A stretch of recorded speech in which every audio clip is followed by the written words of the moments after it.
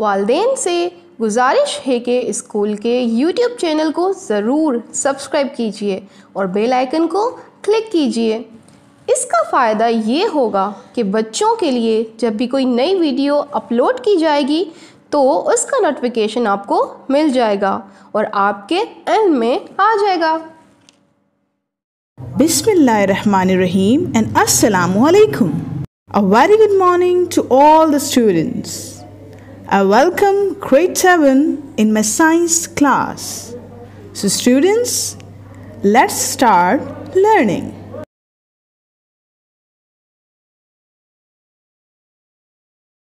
The topic which we are going to study is transfer of heat. What we are going to study today? The transfer of heat. Students, in the previous lecture we have learned about what is heat. And heat transfers from hot body to cold body. Today we will study in this topic about how the heat transfers. Let's discuss about the modes of heat transfer. Students, what I mean by modes of heat transfer? The methods by which heat is transferred from one region to another region. Beta, methods जिनसे heat from one region to another region transfer होती है, उस method को हम क्या कहते हैं? Modes of heat transfer. Means वो modes हैं कि उन modes के through, उन methods के through heat जो है वो transfer होती है. Students, there are three modes of heat transfer. Number one is conduction. Second is convection and third is radiation. Today we will discuss about the first mode of heat transfer, that is conduction. So my dear students, what is conduction? Conduction is the process of transfer of heat from one molecule to another in a solid without the molecules actually moving from their positions. Conduction is actually a process of transfer of heat, okay, from one molecule to another in a solid. आप ये चीज़ देखें कि एक solid के अंदर हम बात कर रहे हैं कि एक molecule जो है वो दूसरे molecule के अंदर क्या कर रहा है? Heat को transfer कर रहा है. But without the molecules moving from their positions. It means that the molecules do not move from their places. अपनी place से move नहीं करते molecules. सिर्फ क्या करते हैं? Heat को one molecule to another molecule जो है वो transfer करते हैं. So बेटा conduction क्या हुआ? Conduction is actually a process of transfer of heat, okay, from one molecule to another molecule.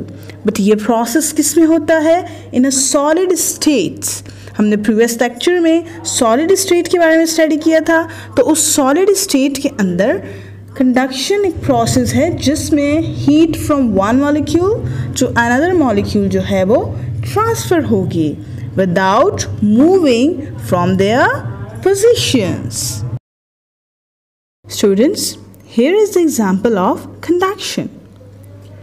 We are heating a road, okay?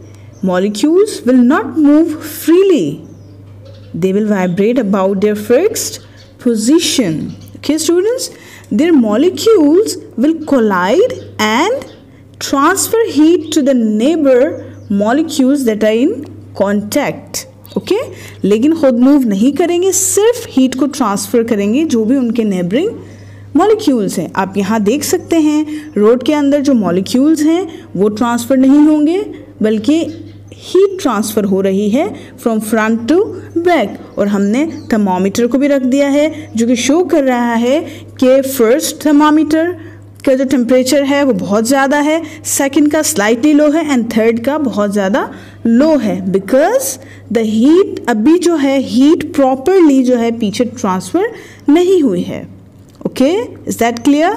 So the process of heat transfer from the hotter and to off an object to the colder end without the movement of molecules is called conduction.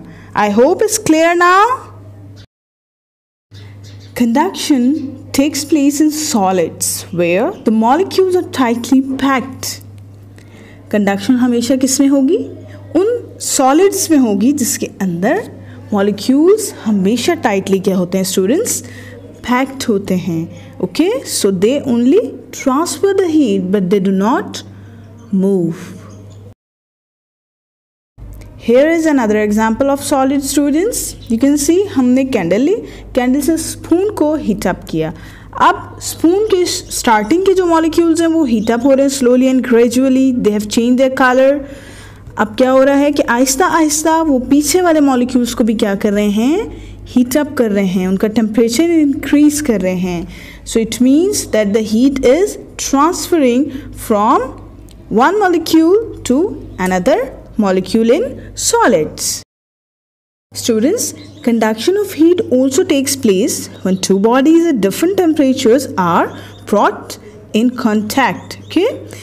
बेटा इस case में क्या होता है? Heat transfer होती है from hotter object to the colder object. जैसे आप देख सकते हैं पैन एंड एग. जब आप एग फ्राई करते हैं तो पैन जो है वो कोल्डर होता है और जब स्टव जो होता है, फायर जो होती है वो हॉट होती है. तो फिर क्या होता है? हॉट से कोल्ड के अंदर जो है वो एनर्जी ट्रांसफ़र हो जाती है और आपका जो एग है वो क्या हो जाता है? फ्राई हो जाता है और एग भी आपका हॉट हो जाता है. तो इट मीन्स दैट कि टेम्परेचर डिफरेंस की वजह से हीट ट्रांसफ़र हो गई है. I hope now the topic is clear to all the students those who are listening me. Students, now I'm assigning you home task. So students, question number 1 is define modes of heat transfer. Question number 2 is enlist the modes of heat transfer. Question number 3 is what is conduction?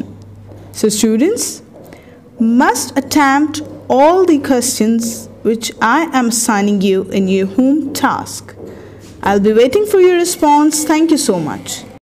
वालिदैन से गुजारिश है कि दिया गया homework अपनी निगरानी में करवाएं और इसका टेस्ट खुद या ट्यूटर से करवा के इसकी पिक्चर लेकर स्कूल व्हाट्सएप नंबर पर सेंड कीजिए ताकि टीचर बच्चे का होमवर्क चेक कर सके. व्हाट्सएप करने के लिए स्कूल व्हाट्सएप नंबर है 032431000802. अल्लाह हाफ़िज़.